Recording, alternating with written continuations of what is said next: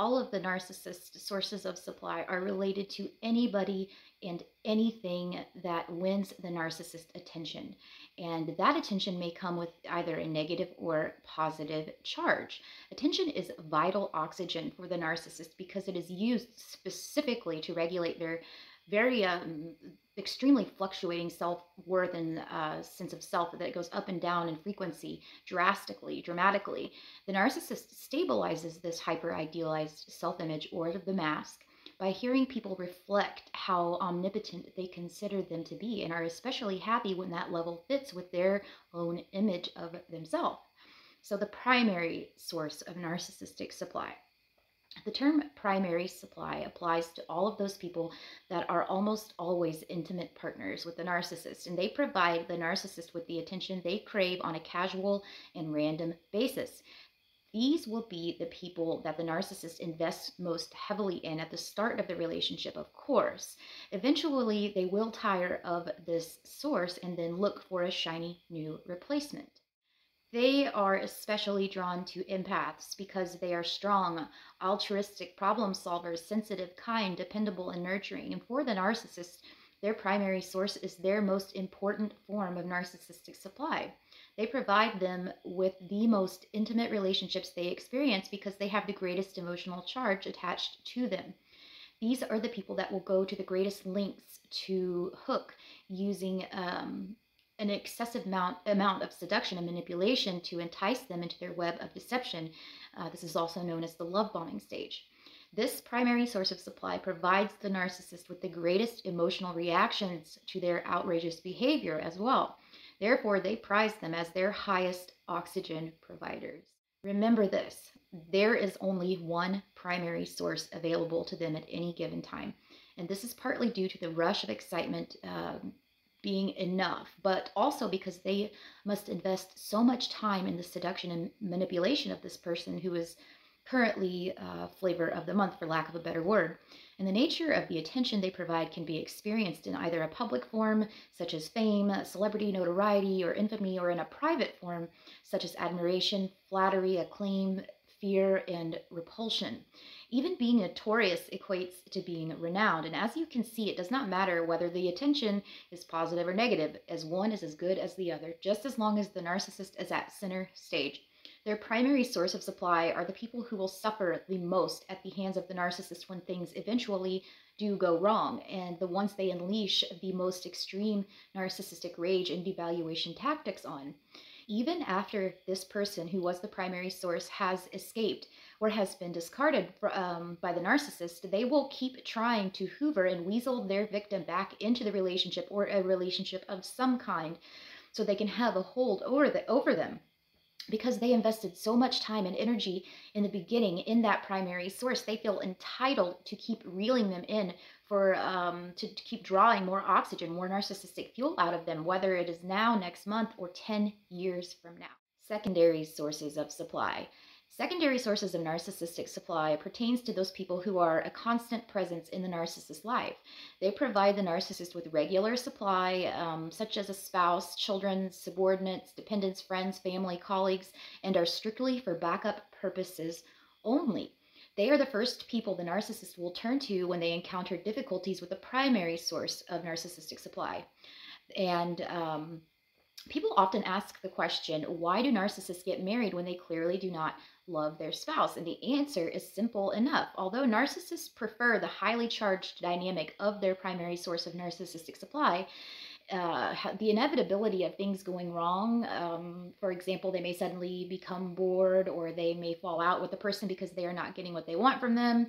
Suddenly, they will swing from the idealization phase, where the individual can do no wrong, to the devaluation stage, to where the individual can do nothing right, and the narcissist instantly disconnects.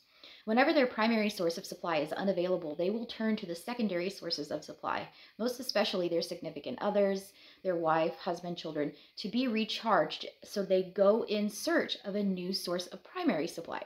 This is their constant pattern of behavior, and they interact frequently with these people, getting their supply of oxygen from them, but not to the extent that they would with their primary source of supply. The job of the primary source is to accommodate and give the pathological narcissist a secure existence and to contribute to making them look like they are leading a very normal and well-adjusted life.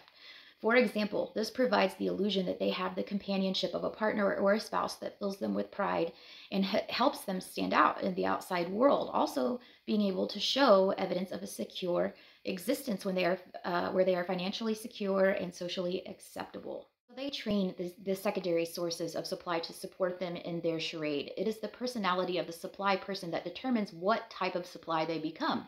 So empaths often fulfill these secondary roles as well as being the sources of primary supply. It is the secondary sources that tend to last the test of time.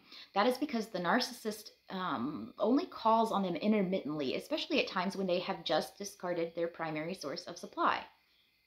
Nothing pleases a narcissist more than knowing that the victim is still grieving for the narcissist, and most especially after going through their painful discarding process.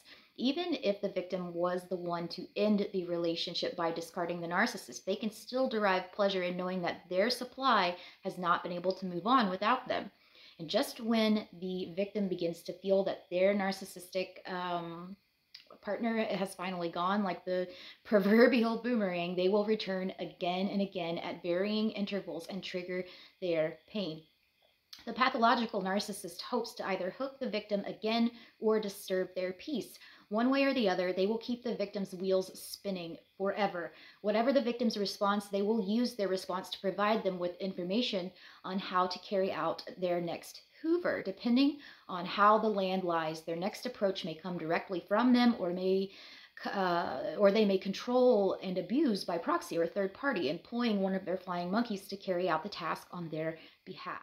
Sometimes there is no reason for them to do the hoovering behaviors, and this is likely to be when they already have ongoing contact with the victim, perhaps because of the visiting rights around children, or they may be in the exciting rush of getting a new source of supply, so the task of hoovering does not even enter the headspace of the narcissist. Because they are all involved in the thrill of a new conquest. And once again, it will be the pathological narcissist that will control when to employ the Hoover tactic or not to against the victim. Okay, so the tertiary sources of supply. This pertains to a lower source of supply for a narcissist, and most often they are perfect strangers or acquaintances. They are a useful set of individuals that the narcissist can turn to when they need a very quick boost of supply, or whether they need an instant supply or of positive energy, or as a source of focus for discharging negative energy. These supply sources are especially useful when the narcissist suddenly loses their primary source of supply temporarily.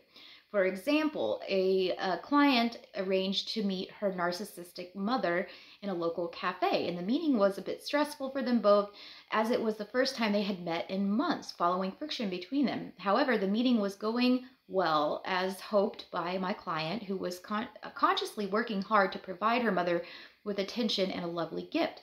At one point, my client, the mother's primary source of supply, excused herself to go to the ladies' restroom.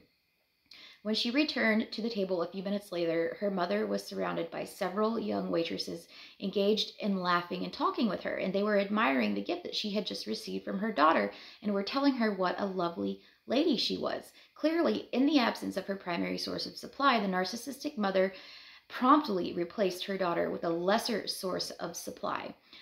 This source of supply applies to strangers or people the narcissist rarely sees. This is a very short blast of seduction. The way they smile at them, their interest, they show it in them. This would provide them with a temporary attention to prop up their ego and make them feel superior.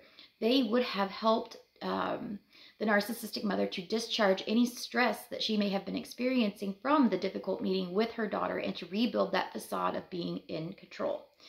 They also serve a third function, and it is often carried out as a form of triangulation, where it serves as a ploy to impress the other person of the narcissist's popularity. Unfortunately for them, in the interim, until the narcissist manages to secure their new primary source of supply, they must bear the brunt of the narcissist's bizarre behavior in some cases. And should a narcissist recognize this source of supply as being an empath, they will go out of their way to promote them to a primary or secondary source of supply. They would most probably not be able to pass them over without trying to hook them, as empaths are the cream of the crop where narcissists are concerned.